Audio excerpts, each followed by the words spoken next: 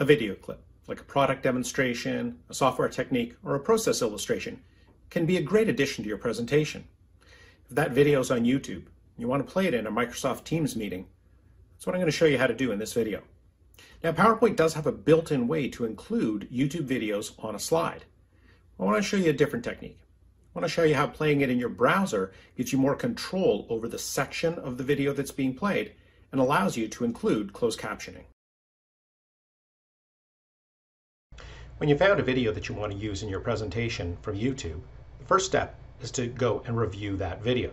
So find the URL either here in the address bar or using the share button here, and copy that URL and paste it into a new browser tab.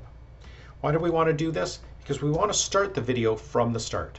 Because we want to check out, does it have any ads? If it has any ads at the start, if it has any ads in the middle, if there are any things that pop up on the screen, we want to watch it all the way through to make sure that the segment that we want to use is clean and it's going to be good for our presentation.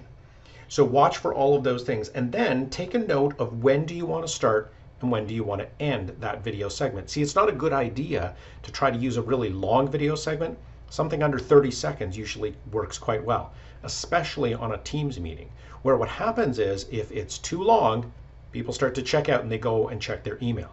So in this case, I'm going to look for the segment that I want, and I've already looked at this, and so I know it starts at 3 minutes and 6 seconds. So it's 3 minutes and 6 seconds is where I want to be. So I find that in the video, and then I take note of the start time and the end time. Not the start time and the duration, the start time and the end time, because that's what you're going to see when you're playing the video. So I've noted what the URL is. I've noted what the time for start and end are. So now I've reviewed the video, I've got that information. Step number 2 is to set up the PowerPoint slide. So when we're setting up the PowerPoint slide, what you want to do is you want to make sure that you give people context.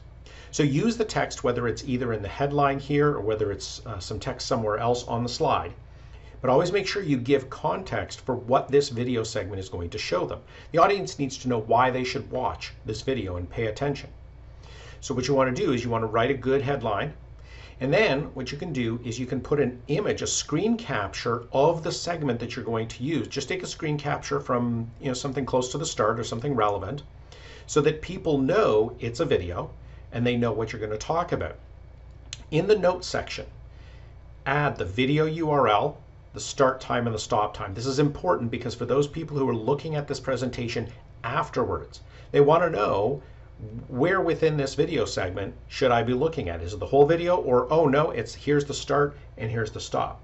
What I also like to do is I like to link this image to the YouTube video. So after I've added the image, I go to Insert and Link, and then I can add that link here as a hyperlink. Now you're not going to use that in your presentation, but sometimes it's helpful for people who are looking at the presentation slides afterwards that they can cursor over and they can see, oh, that it is linked, I should go and check out this video. Step 3 is to prepare the video before your presentation. So you want to load up this video again, you paste it into the address bar, let it play through the ads, and then pause it, and then set the timer to where you want it to be. So I don't want it at the start. What I need is, again, I look back, it's 3 minutes and 6 seconds, so I get to that point that I want here. Close enough. 3 minutes and 6 seconds, so I get that set up. And I check the volume, make sure that the volume is up on the video. Also check the volume on your computer to make sure that it's loud enough so the audience is going to be able to hear it. And then what I always like to do is to use theater mode. So theater mode is within YouTube, it's this button here, you click on that. And what it does is it makes the video much larger in the window. It takes those up next or recommended videos and puts them down below as opposed to seeing them all on the side. If you want to use closed captioning for this video, that's what the CC button here in YouTube does. So when you turn that on, it'll show you exactly what the captions are, and you'll notice there was a message up at the top there. If you click on the settings, that's where you can set the language here as well as some of the options. So in the options, you set what font, what color, size. I typically will set 150%. I find that you need it bigger than 100% to be easily seen, but you can set those settings. Most of the defaults are fine except for the size. So we set those, and now we're ready to go. We're ready to play our video during our presentation. Again, you don't have to have closed captioning on, but I just wanted to show you how you can turn it on. To turn it off, just click on the closed captioning button again.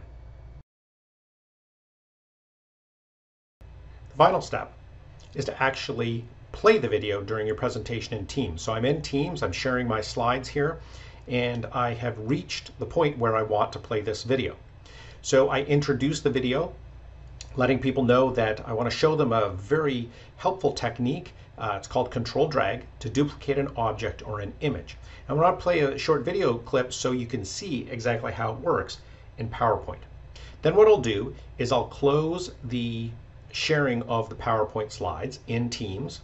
It will go back here, and now what I'll do is I'll share the browser window. But before I click on the window for the browser, I'm going to click this box here, include system audio. This is critical because you need to make sure that the audio is going to be transmitted to the Teams and to all the participants. Now what I'll do is I'll select my Chrome window, and now I can click play. When I do that, so what we're going to do is we're going to duplicate this portion of the image. The way we do that, very quick tip here, going to save you a lot of time, is hold the control key down, and when your cursor moves, notice that little plus sign that just showed up? So when I now drag, this is called duplicate. So notice what I did is after I pressed play, I moved the cursor off the timeline so it went away. I let the video play, and then I pressed pause when the segment was done that I wanted to show people.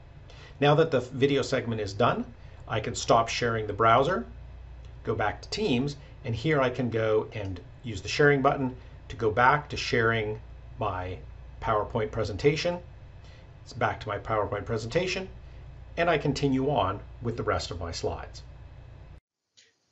If you found this video helpful, there are 3 things you can do to help me out. First, click the like button below the video on YouTube. Second, leave a comment with any questions or feedback. And third, subscribe to my channel.